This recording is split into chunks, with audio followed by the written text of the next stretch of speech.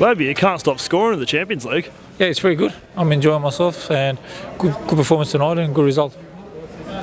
So even though you're getting the goals in the Champions League, you've been performing pretty well in all competitions. How do you feel your season's gone for you? Yeah, it's going good. I think it's business end of the season and we're enjoying ourselves, and real positive results helps. We just keep going like this. We've got another big game on Saturday, and then just focus on Saturday now. Must be proud to be involved in the Australia's biggest ever win in the ACL. Yeah, I'm enjoying it. So is everyone else, and I think you can see that on the pitch. And we'll get back tomorrow and start preparing for Central Coast. What's going on with the chin there, mate? I think I copped a bit of an elbow and stuff. So no, it's all good. It's all be good. Done and dusted by tomorrow, so it's all fine. And finally, what's the thoughts heading into Saturday's match? It's a big game. Everyone knows that, and we're looking forward to it. Cheers, mate.